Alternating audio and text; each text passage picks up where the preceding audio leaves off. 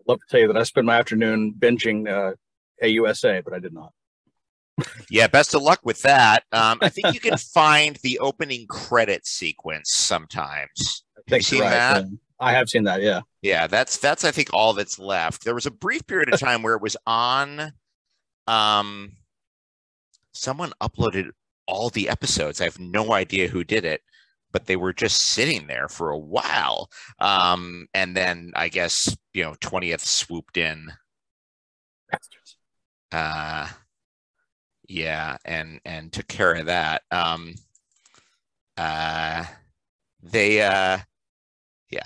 There's nothing. Yeah. Nope. Nope. Not a sign. Nope. Yeah. Here he comes. I shall admit him now.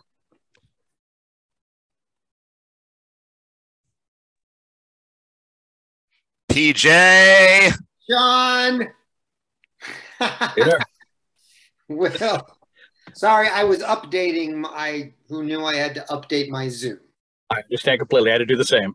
Okay. Wait, now, John, hold on. Sorry to interrupt, but sure. You've got this nice sort of fuzzy background, John. Yeah. I don't want to say expert, but I've been Zooming a lot, and there's some options you have in, what is it? Next to stop video, there's a little arrow that points up. You hit on that. That gives you a couple options. Like fish, and I could be in Disneyland right now. You could be in Disneyland right now if you want. I could be in San Francisco. If you could like, you could be a photo that I actually took myself of the Biltmore Hotel in downtown LA.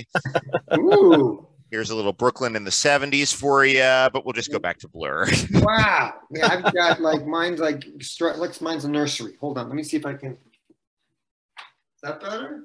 You look fine. You look fine. Oh, yeah, here's the thing about you, PJ, is here's the thing that strikes me about you. We're up and rolling right here, right? 100%. Always. We've been recording since well before I got up. Go on. You've got that thing where, and let me finish because you're going to get upset at first. But no, I think we all understand what you mean right now. You don't even need to finish. I've got that thing. You had that thing where you were losing your hair in your 20s and you looked a certain age at 28 and have stayed that age for the ensuing 35 years.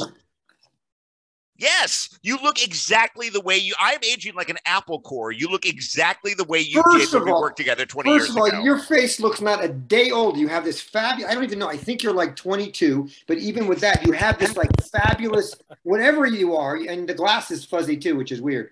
You have this fabulous sort of whitish, wispy, thing. I don't remember having this little hair at 28.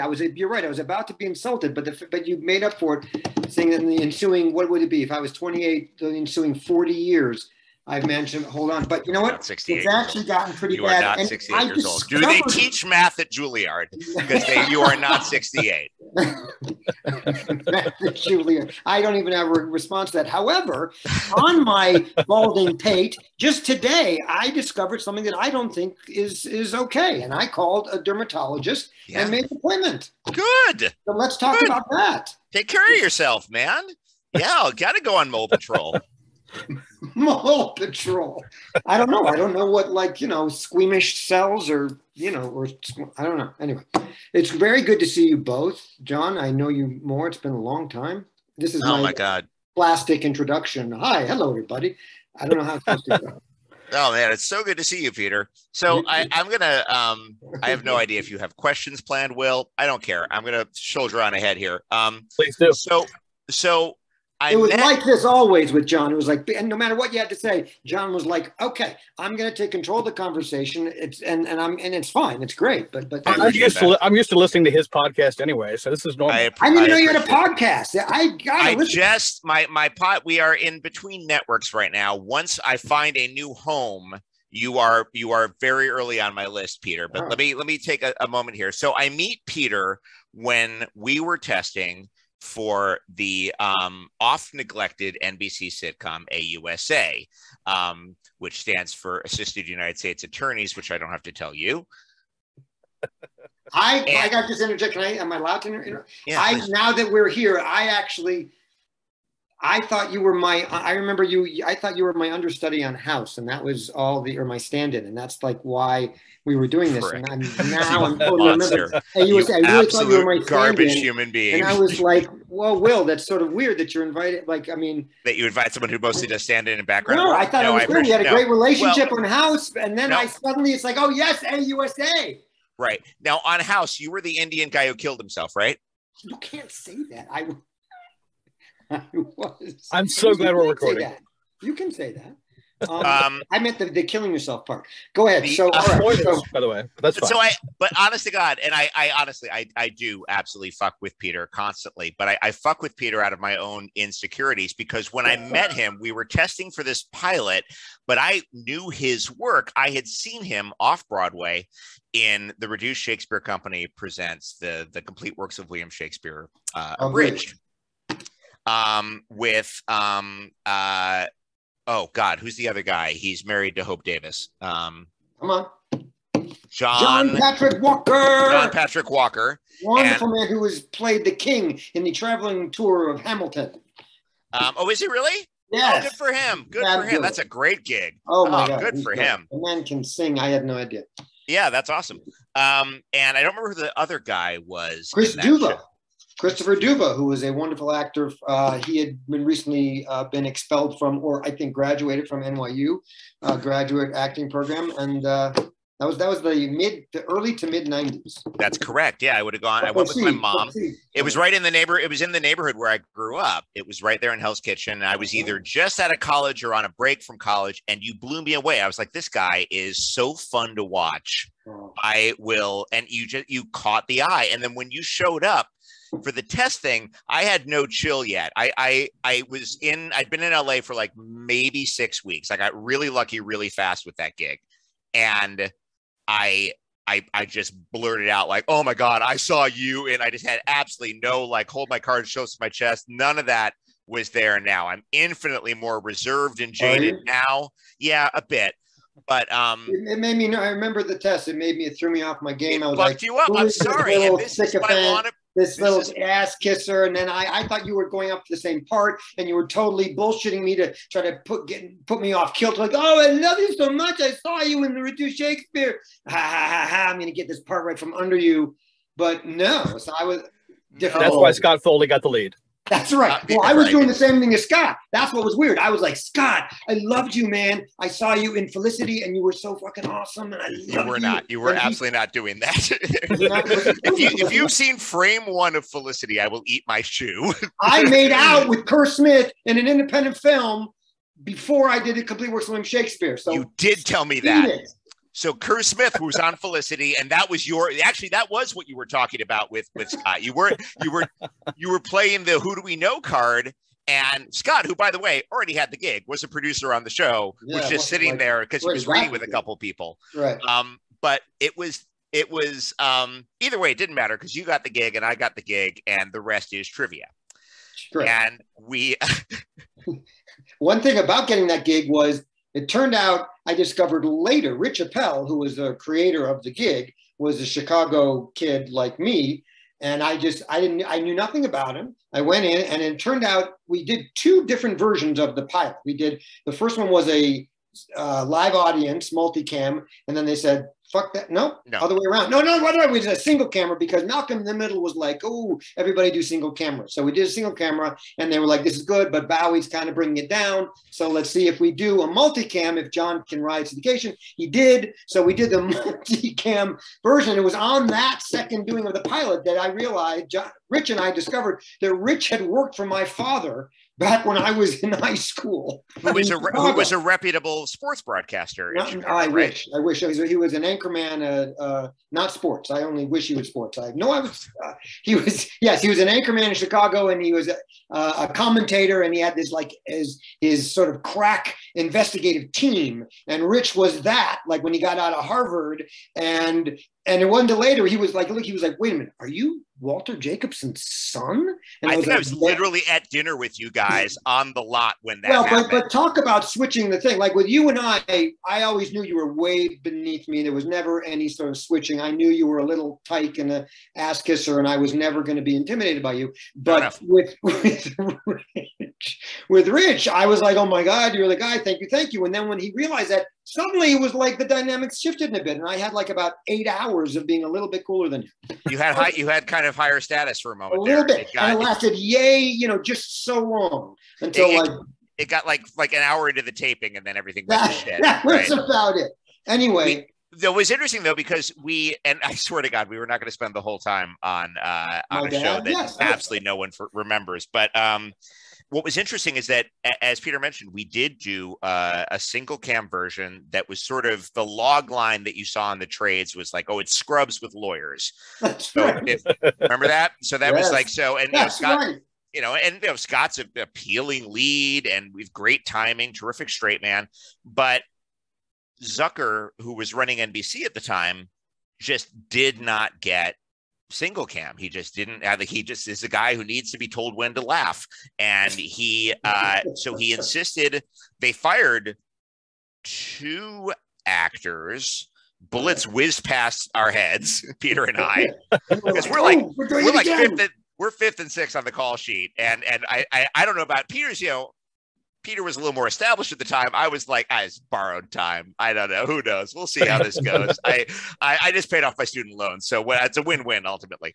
But and then they brought in 2 new actors. We reshot the pilot. We got picked up. They fired yet another actor, replaced her with Anna Ortiz. I remember that. Still in touch. And it was a bloodbath. It was just an absolute blood. And then the whole thing lasted for 8 weeks. Right. There was a sweet little period before it became like a ratings bloodbath. And then that was. Yeah. And by the way, the ratings bloodbath that we had was like 12 million viewers, which right now would get you 6 seasons in a movie. Please. But it's all really interesting because actually when I was working on the book that I'm wedging into the conversation right now, when I was working on the book, I actually went back through the trades online and found out what our numbers were for the premiere. And we seriously, because we followed Frasier. We fucking followed Frasier. But we were up against season 2 of American Idol. That was smart. The Ruben and Clay juggernaut. When that show was it was unstoppable. There was just nothing you could do. I remember you particularly were a huge American Idol fan, if I recall. I was very torn. I was very, very torn. I remember learning about the show from you and talking about American Idol. And it was like, what the hell is American Idol? Because I was a New York actor. Because you had trod the board so much. Right. But in all practicality, you said something really interesting that I remember. Go ahead. Because I was sitting at the hem of your garment for so much of those shoots. But you said when we switched from single cam to multicam with an audience and everything, you said there's going to be, you may have been warning me or you were just thinking out loud. I'll accept it either way. You were like, there's going to be a temptation to want to go bigger in front of the audience. And I think that's a trap. And I was like, fuck, that's wise. That is wise. It's interesting you point that out because it was after maybe the second episode that Rich pulled me aside and said, I loved your dad, but you need to fucking pull it back. And, you're kidding me. He did, totally. He was like, the whole thing is it's a little bit up here. And I said, well, why don't you give me better words to say? And then no, I did not say that. Rich was wonderful. It was all, and I was like, oh shit, I got to pull it back. And then I guess I pulled it back long enough for us to be canceled after they aired the 5th episode. Well, it's interesting. It's not my responsibility. Most human beings are like 98% water. For Peter, it's 98% insecurity and then 2% water. And I've known this. So in the ensuing 20 years, have you been working? He said drinking. I have been. Yeah, I'm keeping busy. I'm not now, and it's this whole audition on your own thing. That's where the old school folks really get nailed. I think. I don't know anybody who's adjusting to it really well, but the older guard, of which like it or not, Peter, I am now in. It's really disorienting. What are your tricks to self-taping? Do you have any? I just think this is going to be, well, whatever it is, it's trying not to make this look any bigger than it already is. And like the fishbowl thing, I went out and got like a camera with like. Oh, speaking of which, could you take the fisheye lens off of your camera tonight? Could you do that? Would that be all right? That's very, you hit me in a really soft, neurotic spot. I know that's 98%. I can't 98% of you. What am I going to do? But How am I you're going to such miss? a good shot, John. You'd think you'd get the two. By the way, listen, I can joke all I want, but yes, really take a fucking look at this thing. Oh, please. If you will. Anybody can have the nose, but you've got to fill the nose with that 98% that you're talking about. So your nose is negated. Plus, it isn't even straight because I caught a volleyball to the face, as you'll see from this erratic shadow right here in high school. And so, I mean, this is significant. By the way, they made my character Jewish on A.U.S.A. I remember that. And they tried to make mine not, but everybody went, oh, no. John, why were you playing volleyball? We can get back to this other stuff. And Will, I'm sorry. I feel like we should be asking how you doing. Can I just say that anytime I don't have to answer or actually ask questions, it's a good episode. So okay. It was volleyball was an elective with a cute girl in it in my senior year. So it all came I thought it happened recently. You're talking about God, no. I've had this for years. Whoa, exercise. So what was it? It's like you broke it or what? I guess I broke it. Yeah, it was straight, and then you look at it was straight in my senior photo, and then you look at a photo taken freshman year of college. It's like, so yeah, it's all right. It's a little bit of character. I see it happened in between there. Okay. Yeah. All right, let's keep talking about noses. Yeah. You know what's great about Peter too is that he has worked with more internationally esteemed rappers than any classically trained actor I know. That is true. It is true, right? Got baked with. No result with Method. I do that. I asked him about that. Method Man, the premiere episode of Method and Red. Yeah. They had a party at their pad, and I was with Chris. You know my friend Chris Hogan. You know Chris Hogan. I know Chris. Yeah. Chris and I were there, and I don't know why I'm implicating him in the story, but I'm going to imitate just how long of a hit I took off of Method Man's joint that he handed me. All right. Okay. That's it. I just did it. That was the duration. I was baked. So I was so fucking plotzed. I couldn't, maybe this much smoke got into my body. I was gone. And it was pretty thrilling because eventually I got over my paranoia, and it was like, I was all soft in the joints and it was great. But yeah, he had good stuff. Let me just say.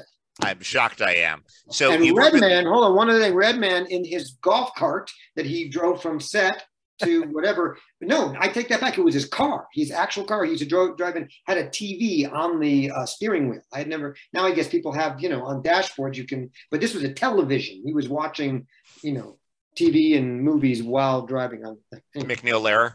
Yeah. That's a timely reference, Bowie. Nice stuff. The kids will love it, though. Don't worry about it. And how are you, John? Good? I'm good. I'm also in a wee bit of a lull. I had a self tape this morning, and I'm not going to kinahara it. A little Yiddish to move in. Very good. Yeah. But I what I've been doing, if I can manage it. My wife Jamie puts me on tape a lot, and that's good, and that's handy, and she gives good notes, and she's an actor herself, and it really does help.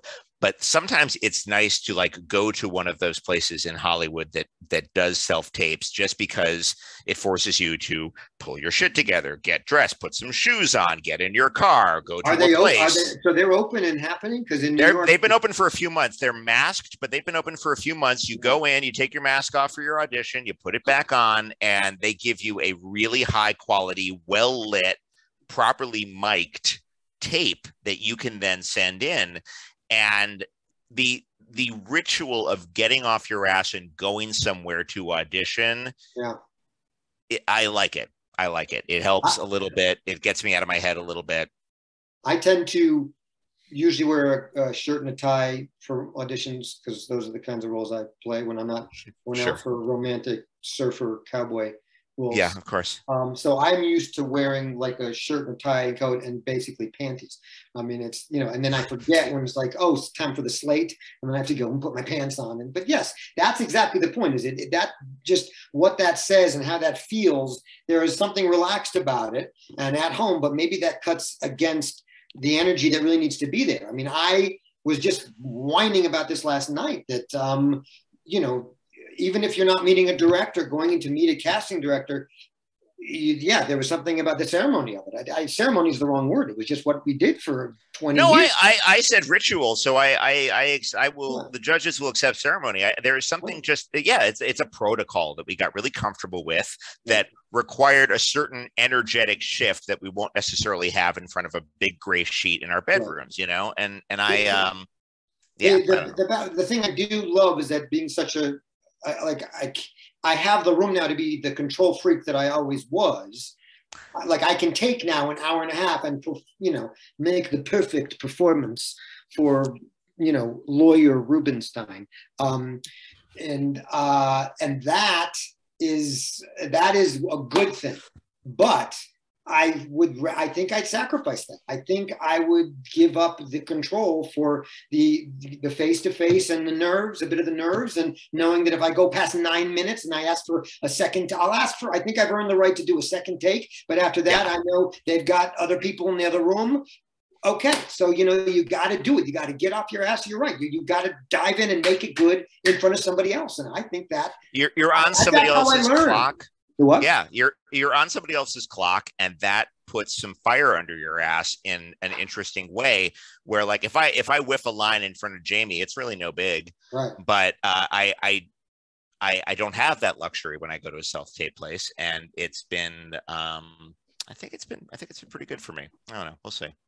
I interviewed Nelson Franklin a couple of months ago, and he said it's killing him not to have the opportunity to sit in the hallway and be stressed out before going in for the read. He said that's where he thrives, is having that stress and knowing that you get one shot and that's it. Right, He's a machine, Nelson. Nelson books a lot. Nelson is a hustler. I also, and this is a little weird, but once you get past 40, I've talked about this with a few other actors. Once you get past 40, and again, as Peter mentioned, I'm 28, but once you get past 40, there is the herd thins a little bit, and you have a reliable group of middle-aged guys who are roughly your type. On the rare occasions Peter was living in LA, he'd be in that small group, but he was mostly East Coast. But it no longer psyched me out to see those guys. It was actually kind of pleasant. It was actually kind of like, hey, what's up, Mark Evan Jackson? Nice to see you. Nelson Franklin had just aged into my group. He was suddenly starting to go into after, because he's outgrown your Scott Pilgrim roles now. So he's got to come out for the dads with me. Welcome, Nelson. It's a small boat, but we get by. But yeah, there was a social aspect that I didn't mind. There were no big alpha male douchebags in my type. So, everybody was really pretty chill. Yeah, I would sometimes walk into a room having just kibitz for the last 45 minutes in the waiting room. And that's a little Yiddish one for you, John. Thank you. Yeah, appreciate it.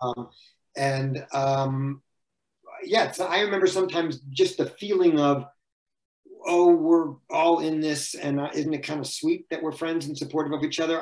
There were, yes, of course you're tense and you're like, oh shit, I wish he wasn't here, but everybody rose above that. I never had a moment of somebody doing what you tried to do to me at the A.U.S.A test of trying to bullshit me with the, other than that, everybody was always so friendly. And I remember actually being buoyed by that feeling of like, this is what we all do, and it's really fucking hard, and yet we kind of love each other. I mean, that sounds a little sweet, but there was something kind of nice about it.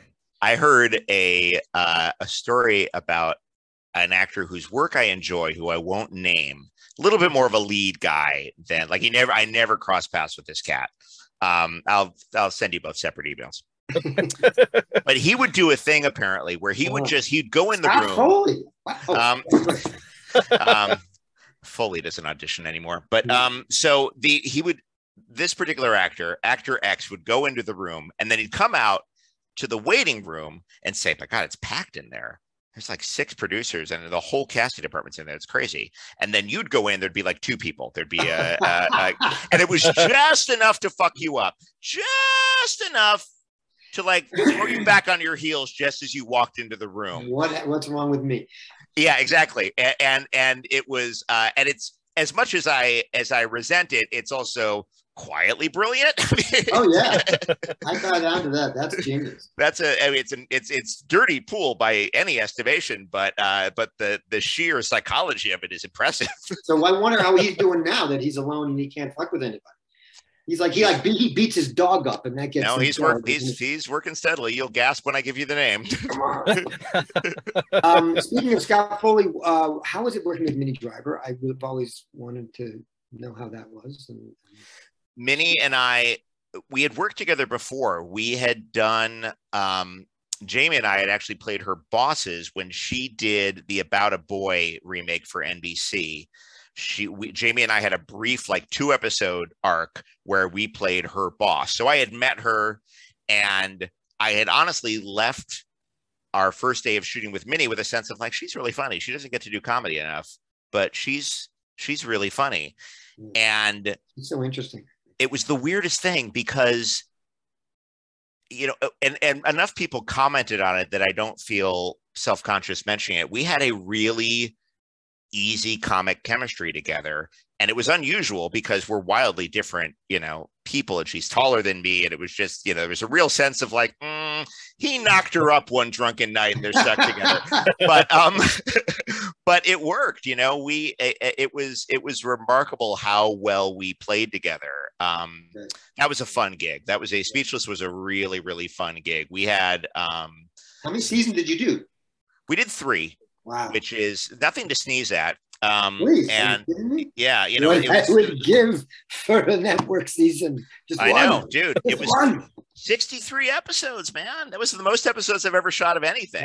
63 episodes is a lot, man. Believe me, I'm enough of a student of this business to appreciate the rare air I was breathing whilst it was going on, you know. And but we had a bunch of, well, you remember the thing on A.U.S.A is that we had a ton of Simpsons writers,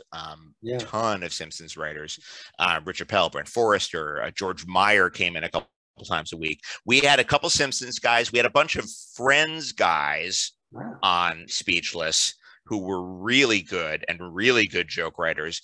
And then the rest of the people were, there was a mishmash of people who maybe had more of a drama background, but actually had disability in their families. So they brought a certain extra insight. And then the rest were other animation people. So there was a level of surrealism on that show that I don't think we ever fully got credit for. We were marketed as like this sort of heartwarming weekly after school special. And I've probably said this to Will before. I was a little frustrated with the way ABC sold us, because there was a sense of like, you know, you're gonna learn something if you watch this show, and that honestly was not the point. It was silly, it was absurd. Our Halloween episodes were complete fucking anarchy.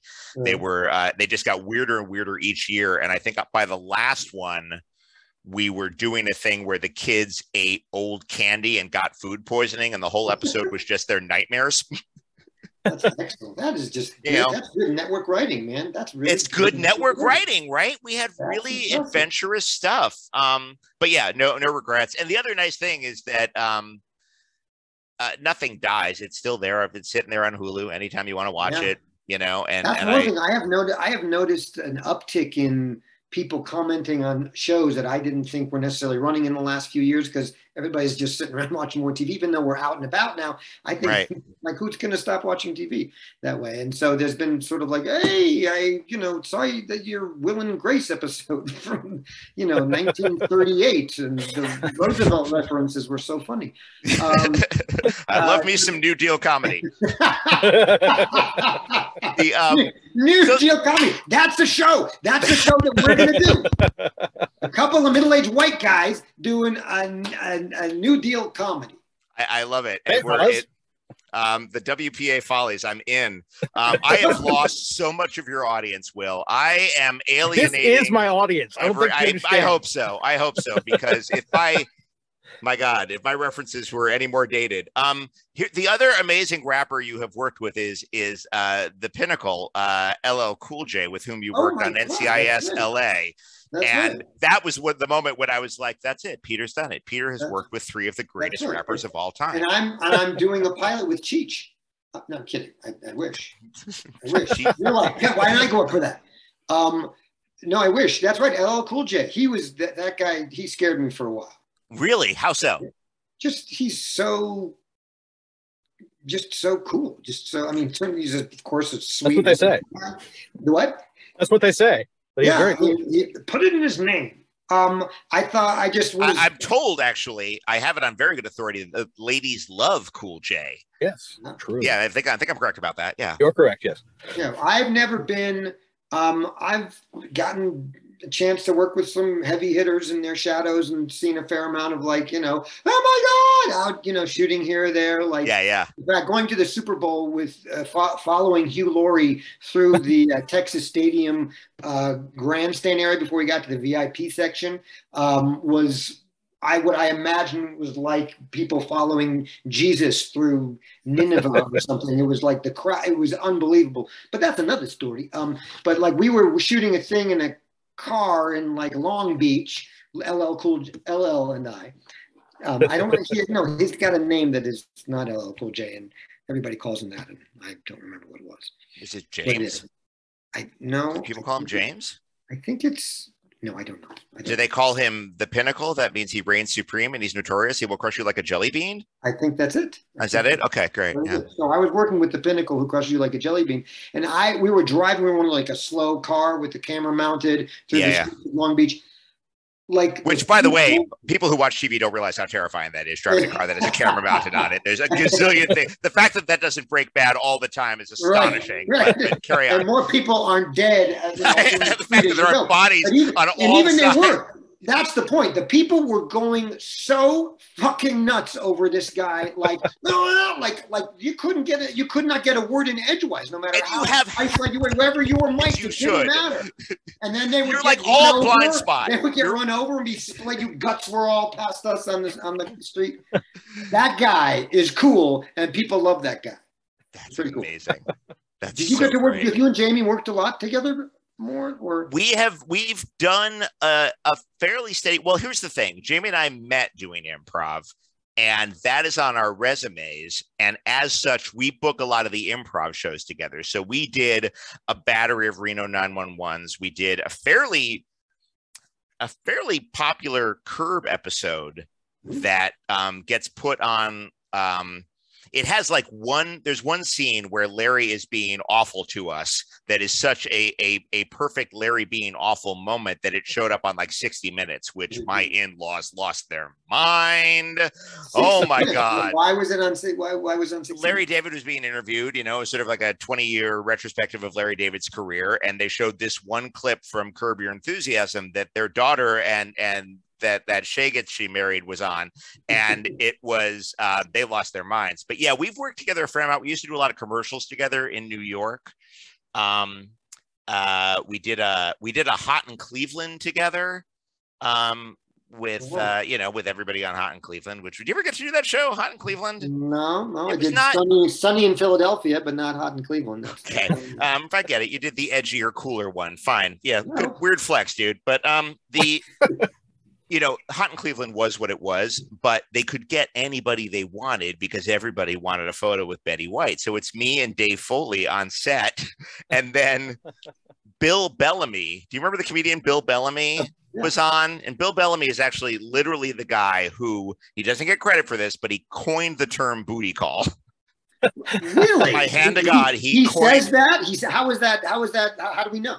It's the earliest recorded stand-up that mentions that term. What a 2 a.m. phone call from a relative stranger means, that's Bill Bellamy's bit. He coined booty call. But why is he not known as Bill Booty Call Bellamy. That's If it was up to me, if you vote for me, he will be. All right. By the way, I'm using this platform to announce my candidacy. Not sure for what yet. We'll get to your book before we get to your candidacy, which I want to hear more about your book. But so Bill Bellamy comes up to us at one point, and it's a multicam. So even if you don't have scenes with the guy, you're there all week. It's everybody's at the same food truck the whole week, which is kind of magical. And like Peter and I actually didn't have a ton of scenes together, but we always ended up, hanging out all the time and doing the crossword together. But Bill Bellamy comes up to my wife and I and goes, "Let me get this straight. Y'all are actually married." I'm like, "Yeah." He goes, "And you're playing a married couple on TV." We said, "Yes." And he goes, "That is so gangsta." I was like, "Okay." It's a lot of things. Gangsta? This is TV land is where we are. We're on the CBS Radford lot shooting with Valerie Bertinelli. I don't know that we can call it gangsta per se. It's not that I don't super appreciate it, and I shouldn't look this gift in the mouth, but gangsta, words should mean things. I was Redman called me Pimpin', which I thought was sort of pretty cool. I'll take that. Fantastic. I Pimpin'. bet he did. Let's just call me Pimpin' for the rest of this thing. I'm fine. Pimpin' Peter. Pimpin' PJ. I do actually have one stock question I would like to get to at least. Hit it. Yeah, hit it. Who was the first person that you worked with where you had to fight back the urge to fanboy? Oh, man. Oh, to fight back. Oh, yeah. Well, John, well, I mean, excluding I did not fight back the urge. It's my point. No, I put all my cards on the table right out of the gate. You've probably got some buttes, Peter. My God, I mean, you've worked with good one. The one. Well, if you've ever auditioned for Woody Allen, you know that you're not supposed to say anything. And so there wasn't a chance to fanboy, but it was such a weird experience because I was told to you're like, don't say anything because he doesn't like it, just be quiet.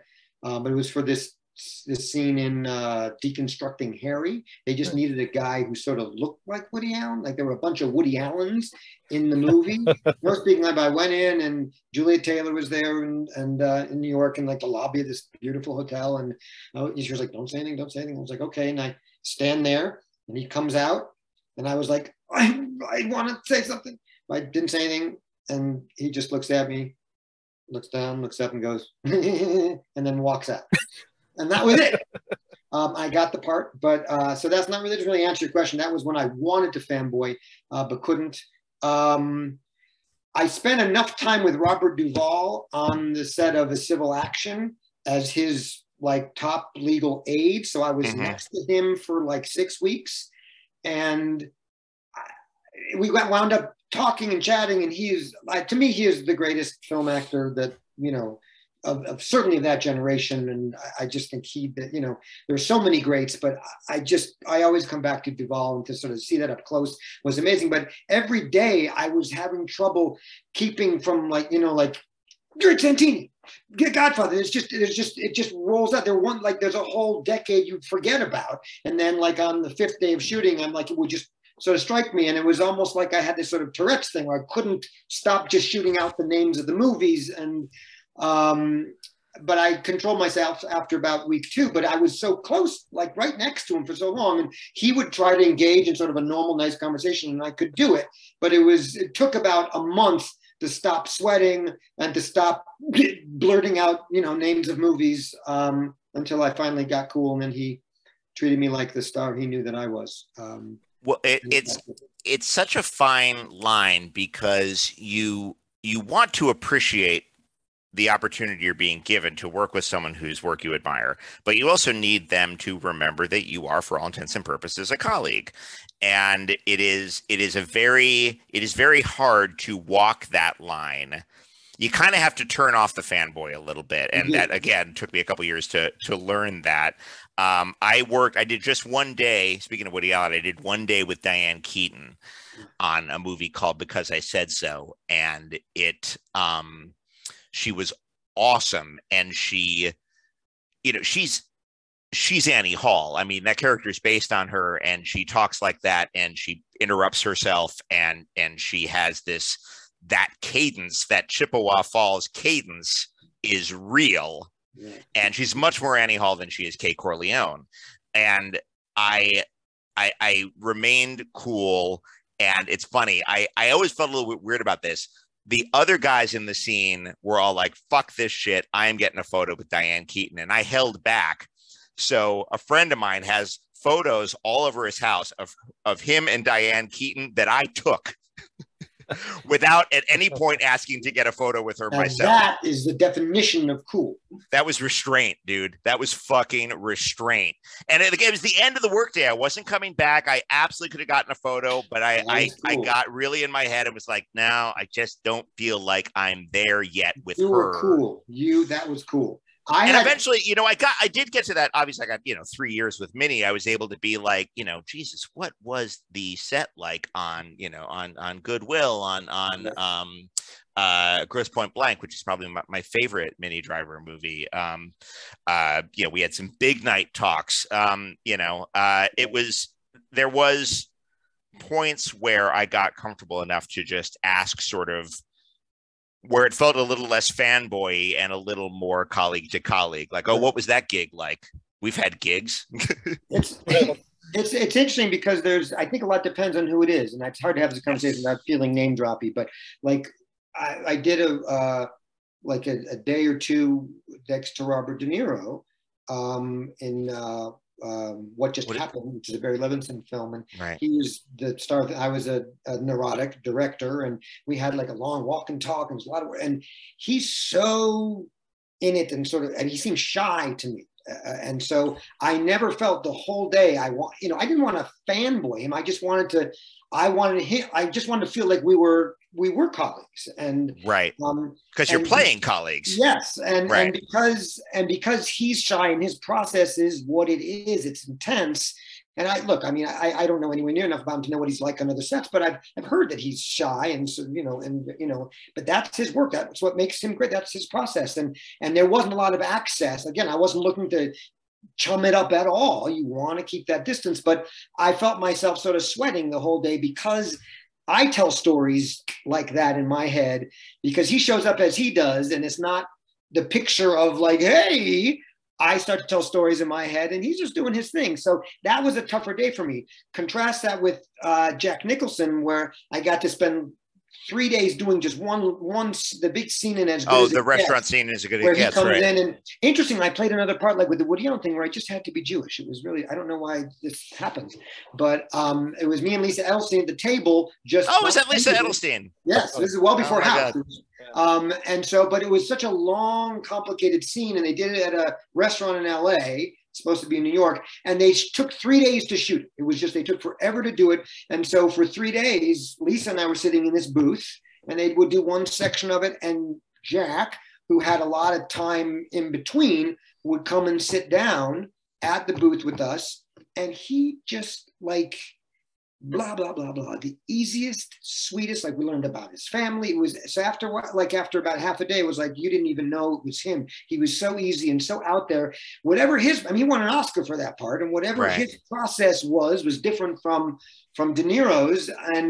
But I just felt like I was no longer tense, and we were just having conversations. So I wasn't fanboying. I was just talking to him like a colleague, and that had to do with him. I mean, those guys set the tone. And they just set different tones. It's interesting because it begs the question, like, what is going to get the best work out of people? And I'm of the opinion that I do my best work when I'm, a little bit of nerves and butterflies isn't painful. It isn't going to, slow me down at this point, but I do my best work when I'm comfortable and I'm relaxed. I know who everybody is, and people have introduced themselves, which is rarer than it should be. Yeah. If I am a guest star, that makes you a host star. But I've heard that about Nicholson in particular, that he just genuinely loves the work and loves other actors, and that comes across and sets a tone. What was Brooks like to work with on that movie? Because he remains one of he's directed a couple of my absolute all-time favorite movies. I just my memory was so hugely Nicholson that right. And I don't remember him like coming out. He wasn't like, can you be a little more Jewish? There wasn't a whole lot that, I mean, why? Who would dare? There wasn't a whole lot of artistic interaction. To me, he just seemed like a lovely sweet guy. He was like, nothing seemed to bother him, and he didn't seem to be stressed. And I just remember him being really in control and lovely. And he and Nicholson had a really nice rapport. And so, you know, that sets a tone. In contrast, my most recent, a recent one, and he's an incredible actor. I just don't, you know, his process is his process, and it's notoriously intense, as Jared Leto. I think it's Leto, is it not? I've heard it. Oh, I've always said Leto. I thought that too. I wouldn't want to correct it. I don't know. I was not going to correct him on it when he said, "It's Jared Leto, nice to meet you." I said, "No, it's Leto." No, he doesn't. Well, that's just the point. There was no. He was like, you hear that about Joaquin Phoenix. It's like that's the moment you set foot there. Those actors, or Daniel Day-Lewis, it's like they're in it and they are gone.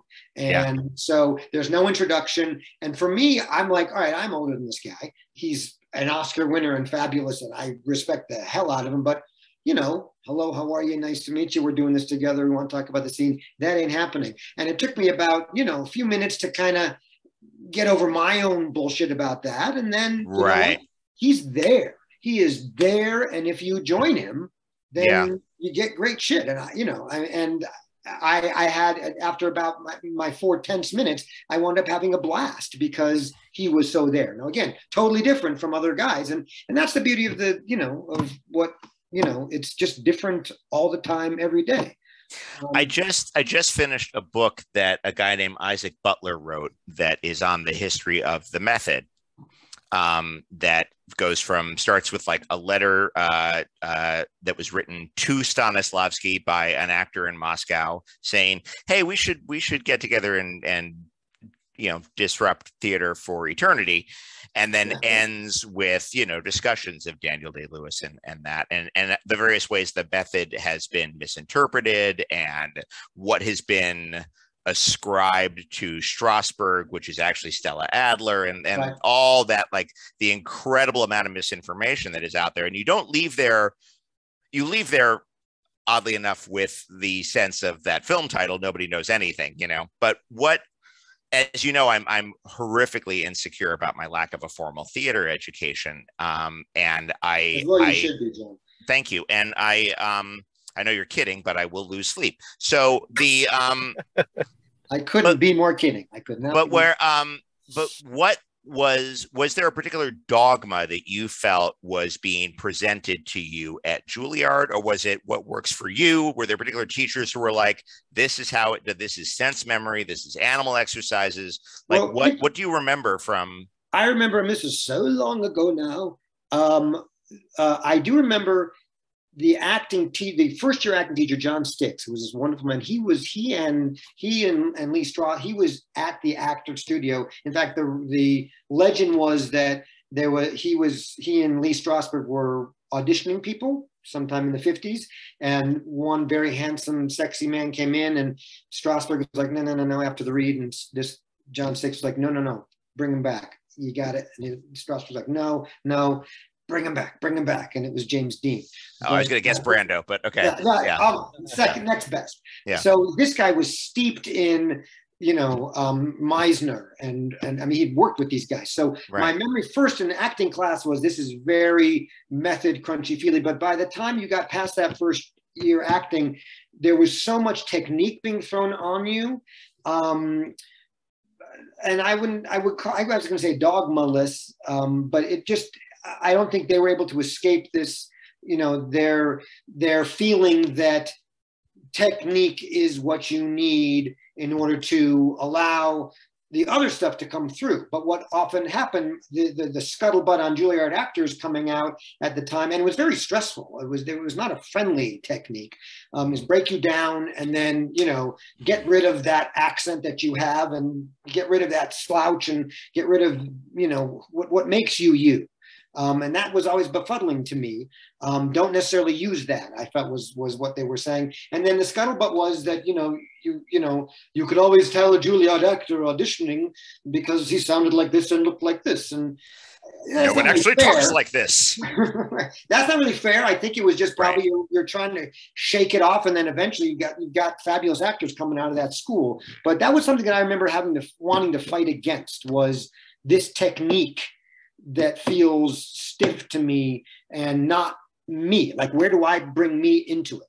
And Will, do you know what Alexander technique is? yeah, we had all that. I've heard the phrase. I actually don't know what that means. It's like a sort of a postural realignment. It's the unholy mix between movement and chiropractic, I guess, and and you can tell the Alexander trained actors because there is legitimately a stiffness to them.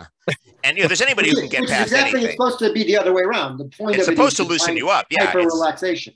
Yeah, it's supposed to loosen you up, but they get into this like incredible perfect posture that like nobody has. C-3PO doesn't have this posture. What are you doing?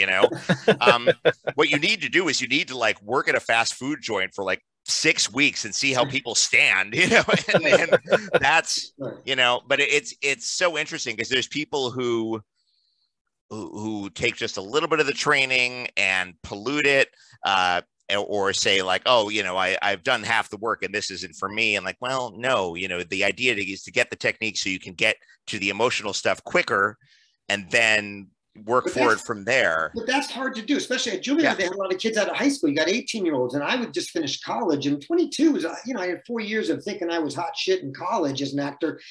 That's young, however you slice it. And I think it is a lifelong learning. And if you get stuffed with something early, I think it sometimes doesn't help. Now, I couldn't agree more. How much time did you spend in New York, John? Well, I grew up there. What I did, my 10,000 hours was when I decided that I was like, I want to be an actor. I was 27. I had taught high school. Yeah, that was super. It was late, comparatively late. There's people like John Mahoney got a later start. I want to say Phil Hartman got a later start. Kathy Joosten. Do you remember Kathy? She was on our show briefly. My son and I watched West Wing all through COVID, and every time she popped up, I was like, "Did you hear that Chicago accent?" Because she actually grew up right down the street from me. That's right. Yeah. So Mrs. Langingham was on A.U.S.A. with us for about 5 of our 8 episodes or so, and she got a late start too. But I had harbored a dream to be an actor, but growing up around them in the theater district, like literally down the street from the actor's studio, I was like, this looks like a really hard life. These people are fucking crazy and angry, and I don't know how this is sustainable. So I tried a bunch of other jobs before I finally said, well, I have to at least give this a try or I'll never forgive myself. And I even then, I wasn't able to like fully commit. I was like, well, I'll do improv, because improv, you sort of have 1 foot in, 1 foot out. There's a layer of ironic detachment that I think is protecting you from, animal exercises. Was there an improv structure there? Like in Chicago, you could go to Second City and work with Del Close and Sharon Hepburn and do the Herald. But was that? Yeah, it was all. It was all. Certainly, I saw you in LA do your improv. I mean, that world is there. It was all of Del and Sharna's students had just moved to New York.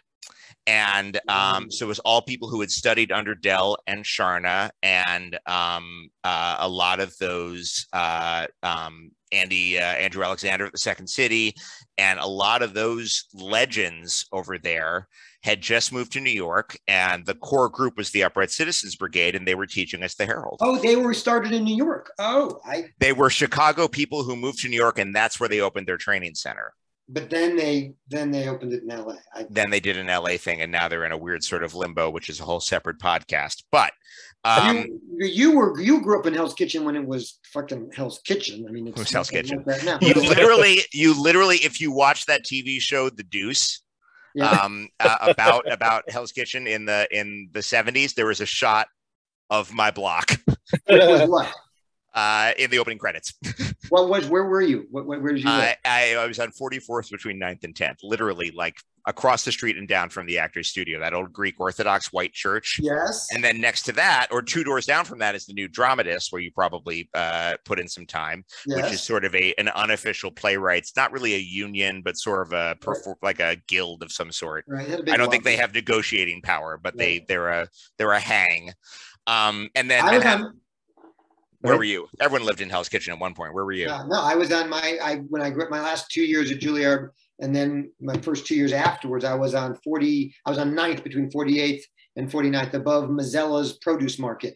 Got it. and he's still there. And you know, staircase like this that smelled like cat piss, and you know, what do you call it? A train? What kind of apartment where you walk through every railway? And yeah, it was, and I was there in the 80s, and they were literally, you would see crack vials on the corners, like, you know, crack vials on the corners. Yeah.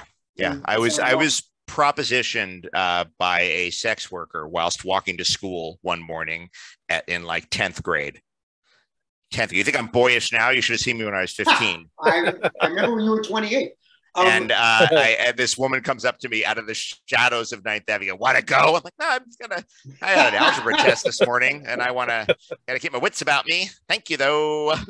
So then, did you come to LA at like right away, or did you? I did about 4 years in New York. Well, my 4 years in New York were interesting. My 4 years as an actor in New York, 3.5 years.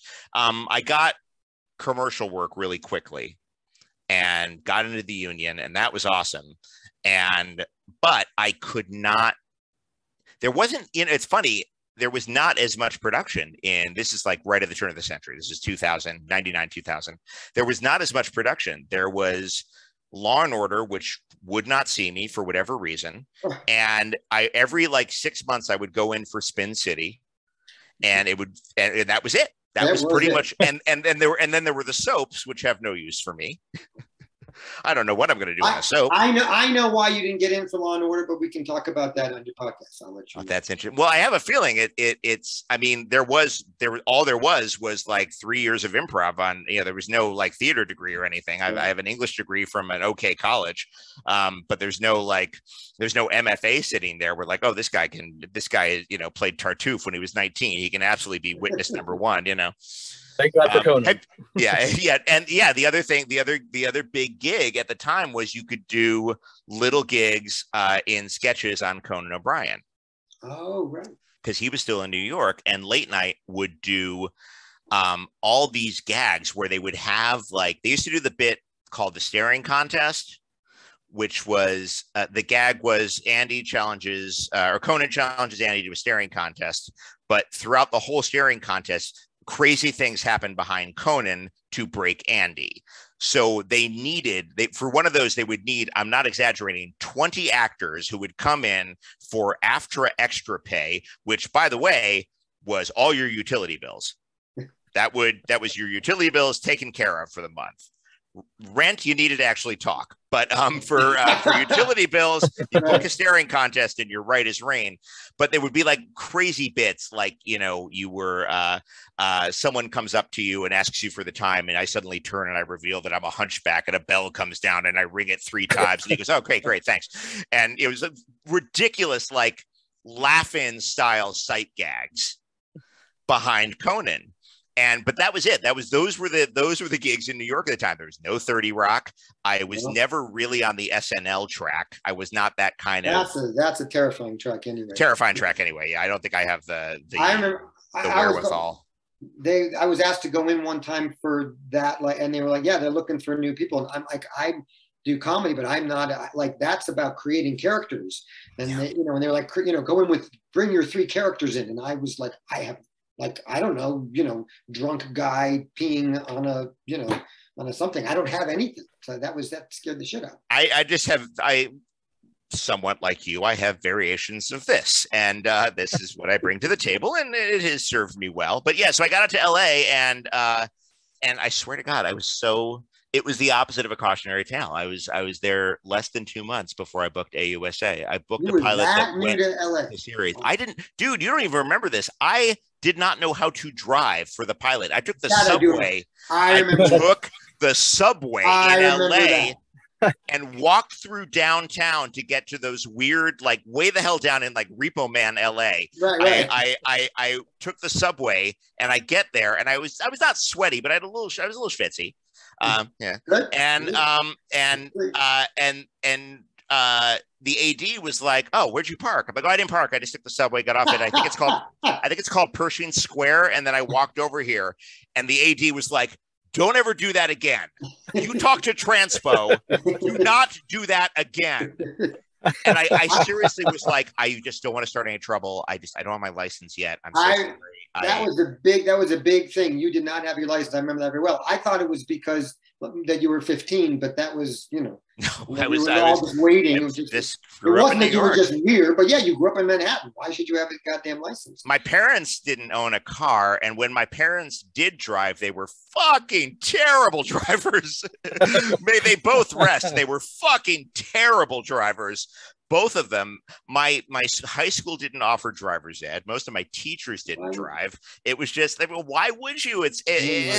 So I remember like learning to drive and getting a very reasonable used Honda and showing up at the Fox lot when we switched over to the multicam, and we shot it all on a sound stage, and just having so much joy in like getting to bitch about traffic with everybody else. To just be like, oh, the 10 was murder this morning, huh? I felt like I am an adult. I have done this now. Did we have our own parking spaces? I don't think we did. I think we were still in the parking garage. We couldn't. That's right. We were in the parking garage. That's right. We were in the parking garage. I think Scott had his own parking spot. Scott had the nicest car I'd ever seen in my life up close. He had a car. I had never even seen theatrical lighting in a car. And what I mean by that is you'd open the door and the lights would fade in. I didn't know. Like I spending time in New York, living in New York, the car was not a thing. And so when I was, but you would learn. I grew up in Chicago, so I knew how to drive. But it just like my car as an extension of me was not something I understood when I started working more regularly in LA. And because I was in the parking structure with you for A.U.S.A, didn't care. But then when I was on House, Did you know I was on House? I had heard you on House. We're going to get to House. Yes. We're going to get to House, yeah. I want to be clear about that. We all had our own spots. And I came in with my, I was the first season, or when I first was made a regular, I just didn't have I hadn't really leased a car. I was still renting a car. And so I came with, I don't know what. I don't care about cars. It wasn't a big deal to me. But Robert Sean Leonard had a Volkswagen Jetta. And he insisted to me that that's what I needed. And so I went out and leased a Volkswagen Jetta because it said Peter Jacobson. And then it mattered what kind of car you had until somebody, I think Olivia Wilde, told me that indeed that's what 16-year-old girls get for their first birthday. If they're wealthy, their family, they get a Volkswagen Jetta. And I was like, well, Robert told me to get it. And suddenly I was stuck in the maelstrom of identity and sexuality connected to my car. That meant nothing to me. That sounds like our boy. Yeah. I got over it. Look, Jetta's super safe. You can park it anywhere. It's a little roller skate of a thing. I loved it. It's a great car. I am pleased to report that the reason I've been able to stay afloat through the ups and downs is that my car is a big metal backpack that I put shit in, and I get it from A to B. And by not getting there was an actor who leased a Porsche the first week of A.U.S.A, and as green as I was like, that's not a good idea, man. I remember. Bad idea, dude. I really wouldn't recommend that. I know nothing about anything. I just learned how to drive. I just moved here. That's a bad idea. I don't want to. What's up? I would say a certain level of innocence, even forced fake innocence, is, I think, essential to getting over the initial hump of making it. I think so. How was House? Because House was like, speaking of American Idol, the way those episodes of House were structured, it was almost like this weird Hunger Games where like, which one of these vaguely recognizable actors will survive? They literally had he had the stick and the flame and the thing at the end. Yeah, there were a few of us who knew, 5 of us knew we were going to be the final 5. So the first batch of like 25, we knew who was going. And then by about the 4th or 5th episode of that season, they whittled it down to the final 5. And it literally was a survivor game. We were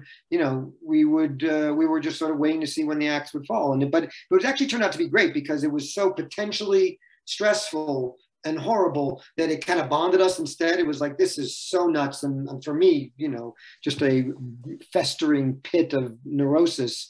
I was saved that by the Indian guy you mentioned and the other actors who were all on. It was a lovely, everybody got along. So we sort of bonded in the hell of it. But yeah, it was weird. It was definitely weird. It wasn't until those who then got cut, they would, I mean, they told him before they saw the script, but we didn't know when we finished an episode. We did not know, if we were going to make it. Weird.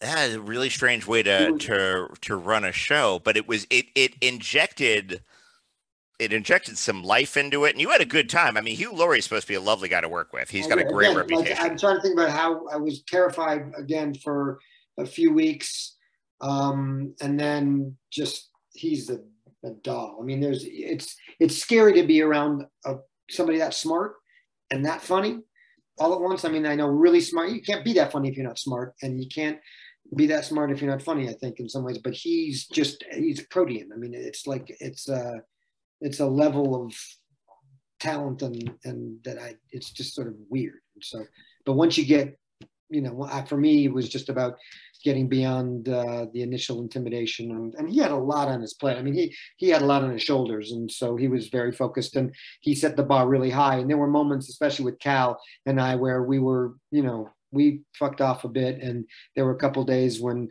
it was very clear that we were not prepared enough, and Hugh could let you know that with, like, it wasn't even like a glance. It was like he didn't even begin the glance. You just felt something come out of his, the lower part of his eye socket, and you knew. It was like, oh shit, I'm not showing up here in the way that I should be. And sure enough, I was marched up to the producer's office and got my shit together quickly. But he's just a gem. I mean, it's just so funny. It's ridiculous.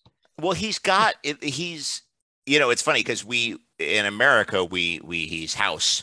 But he cut his teeth with the Cambridge Footlights. He's one of those goofy guys. He did a Young Ones. You go back, you can find him on an episode of the Young Ones. And obviously Fry and Laurie, but he's a big goofy sketch comedy guy who has a wonderful face and an aura about him that screams authority. So he's great at pompous beast, but he's also at guy who really has his shit together. He's really good at that too. And I'm glad that, what is it, Avenue 5? Is it called Avenue 5? Oh, yeah, the space show that he does. Yeah. So, that gives him a bigger. They got delayed by COVID, but they've got a second season coming out, I think, and it's it gives him a chance to show his full kind of dry wit, but also his goofiness.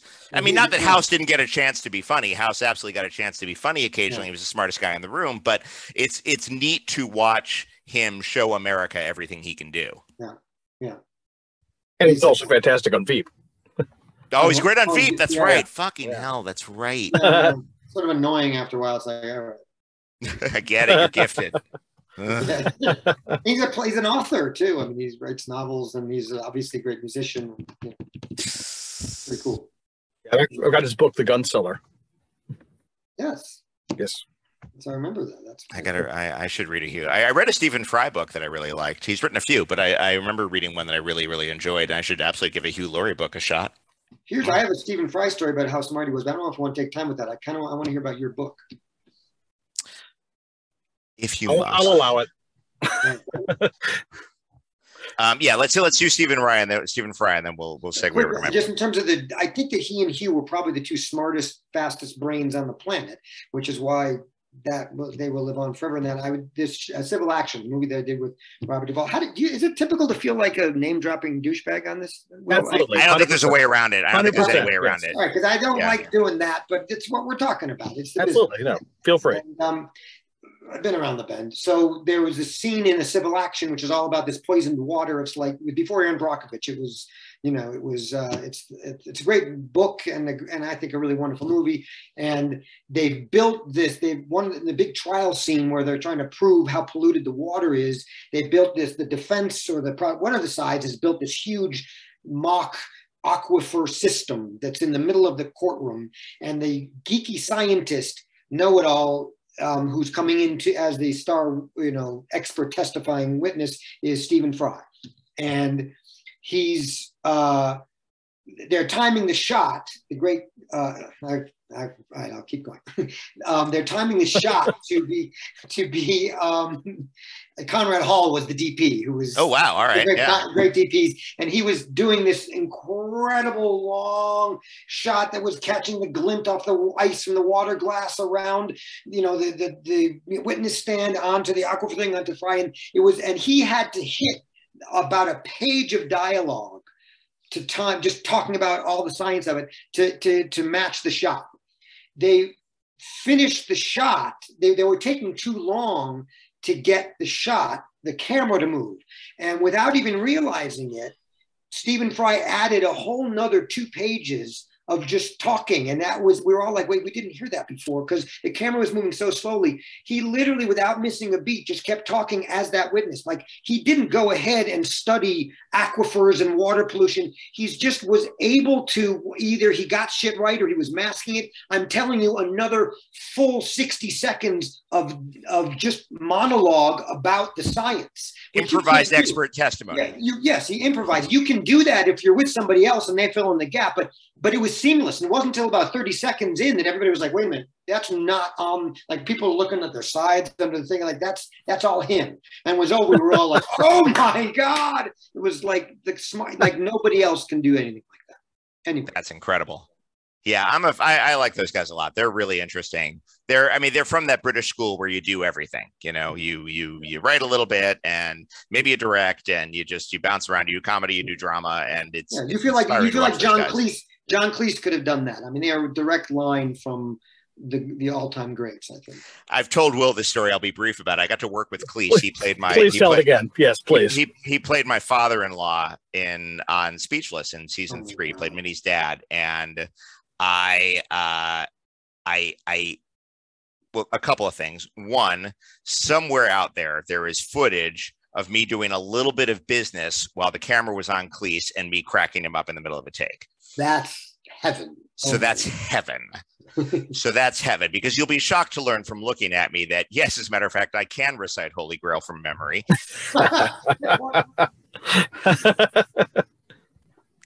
Oh, what's he going to show us? Oh, I see. Okay. I got too jealous about Cleese. I thought maybe I saw that. I will boost my my lighting a little bit somewhat too. There we are. Okay. And it's a little bittersweet because my mom had just passed a couple of weeks before I was in London working with Cleese, and I had this incredible moment. It cracked him up, and there's a great photo of the two of us. Actually, you know what we're laughing at? Oh my God, there's a photo of me showing Cleese a picture on my phone, because he's 80 at the time, 83 now, 84 now, and required a little bit of help with his lines. So there were, cards around the set. I don't think I'm too out of line. And he had never seen that famous photo of, guess who? Robert Duvall with a big cue card around his neck talking to Brando on the set of Godfather. Yeah. And I showed him that photo for the first time. And I'll send you the photo. It's a photo of Cleese and I cracking up at Brando's process. Please send.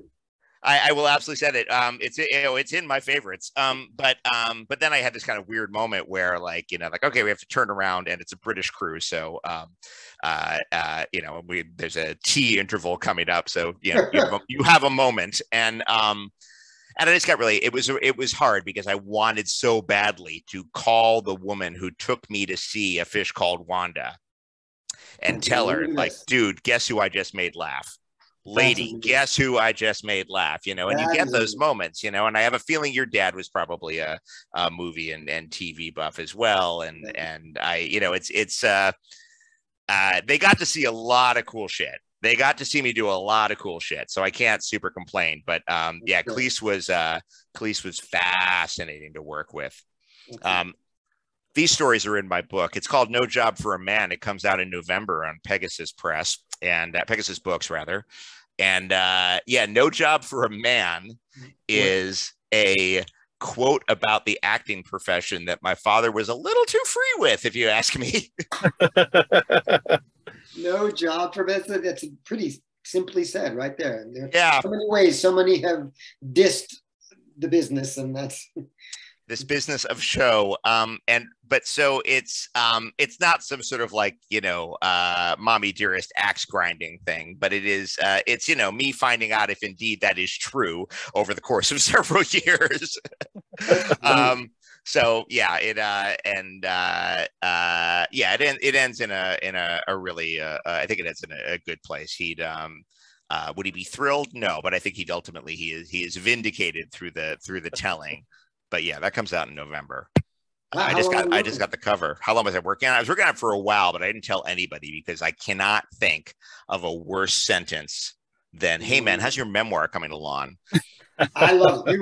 You emailed that to me, and there was not even the slightest part of me that wasn't overjoyed and thrilled instinctively that you'd be doing. Oh, I appreciate that. And again, I'm not kidding. You figure prominently, and because it's all nice stuff, I didn't feel the need to send it to you to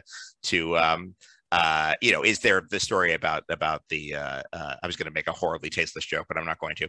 You come out great. You come off great. Everyone comes off great except maybe Jeff Zucker. But that's fine. I'm comfortable with that. I remember freezing. I remember when Zucker came to the set for one of our tapings, and I had some long monologue where I was, it's long cross-examination, and I just couldn't get it. I kept messing the lines up, and they had to chop it eventually. And I remember just thinking, I mean, it's my fault ultimately, but I was like, Zucker is there, and this is tensing me out. And, he was a really weird guy, and he had gone to Harvard with Appel at the same time. Yeah. So there was a bunch of like extra levels of, this is strange. Like they know each other, but they weren't besties. But it's that Crimson Mafia shit that I went to Ithaca. I will never understand that stuff. That's you guys do that. But it was that era of him. The other big show that year was Good Morning Miami, which was his story. Basically, it was based on. It was a story of a hotshot young TV executive who takes over a morning show, which is what Zucker had done before he took over all of NBC. But I think he was not. He was new to pretty much. Did I just get knocked out? Oh, he was pretty much. He was new. I didn't know. I just got I got a weird thing. Yeah, I'm trying to figure out what my computer's doing here. Hold on. That's right. Sorry. It's offering me a chance to write something, and I don't wish to. So I want this to go away now. And do we just keep going? Keep going. I have no idea what's going on, but keep going.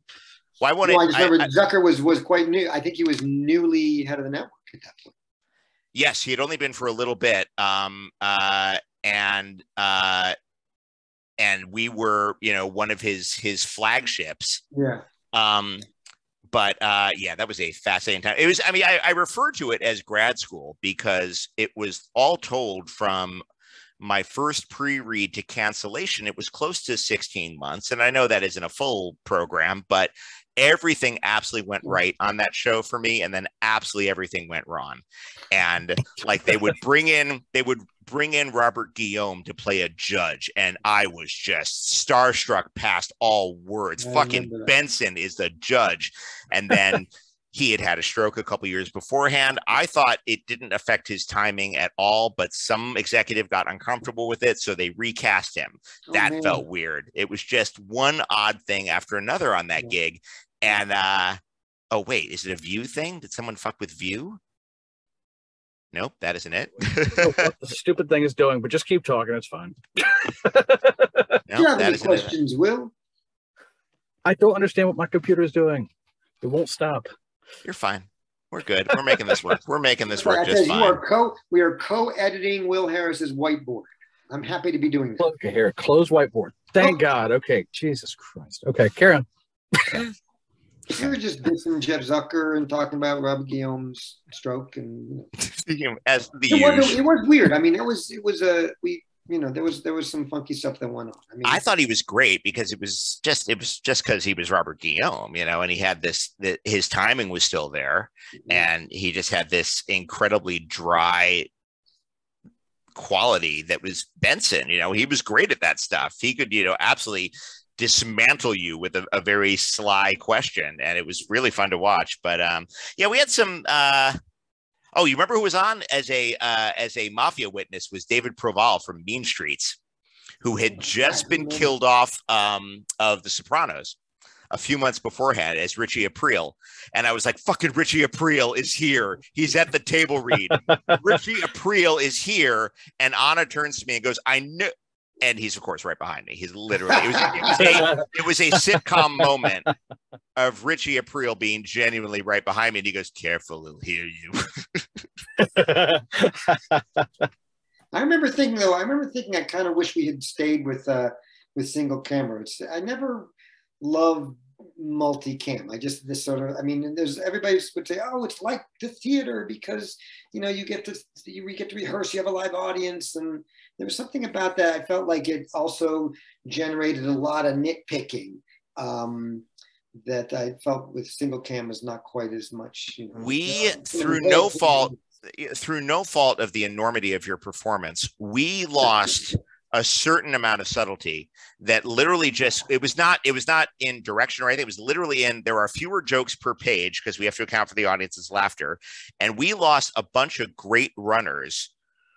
You remember that gag that they had? They kept trying to bring it back where you would change suits when you were going in to trial. You were like this impeccable dresser, but you would change suits to something like shitty and Men's Warehousey because you didn't want juries resenting you. You were bespoke if you were in the office, but in front of a jury, you were wearing something that didn't fit right. And it was this great, like, weird classist thing that your character had going, and they lost that in the multicam.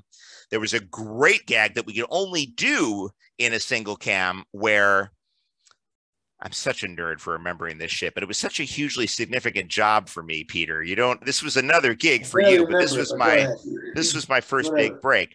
So there was a gag where it's getting super dark in here. I'm going to turn my lights on too. Hang on. How's it going? Will? Oh, sorry. All right. So there was a gag on the show where Scott Foley's character was supposed to get a translator in to translate for a witness who only spoke Spanish, and he gets left out. He gets left out there high and dry, and he humiliates himself in front of the judge. And then in the next act, we discover that you are fluent in Spanish and could have translated the whole time and just did it to show off. And you learned all this fucking phonetic Spanish and rattled it off. And that was the moment where my talent crush was just through the fucking moon for you. I was like, I can tell, because you were like, I don't know if I'm going to do this. I didn't take Spanish. I got a whole thing. And I was like, I'm sure you'll be okay. And you just rattled off this gorgeous Castilian Spanish, and they subtitled it, and subtitles don't really work with multicam because they got to look at the monitor for it. It's only a single cam joke. And it was so good. And that lost. We got rid of that. There was a bunch of weird shit that went by the wayside when we transferred on this show that 12 million people watched, but 20 years ago. 12 million is stunning to me. I can't believe that. That's crazy. 12 million. I think House went off the air for a number of reasons, but one of them was that, part of it was, it's just not where it was. Right. And I think at that point it was like in the mid-teens. Yeah. Maybe it was hovering around 10, even if you say. I mean, even that, it's like, and that was not, look what's happening. Fascinating. 12 million. That's just nuts. Yeah. Crazy, right? Yeah.